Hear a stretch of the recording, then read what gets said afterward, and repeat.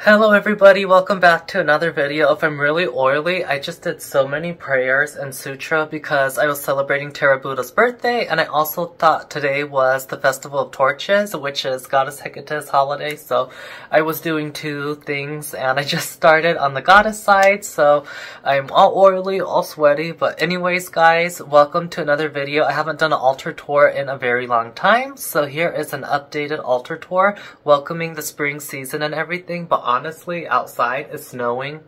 Or not snowing. There's snow outside, guys. Lots of snow where I live, so it doesn't feel like the spring equinox or anything has passed, but just to kind of celebrate the Festival of Torches, even though it's in August and I got it mixed up for the month of April, kind of celebrating that.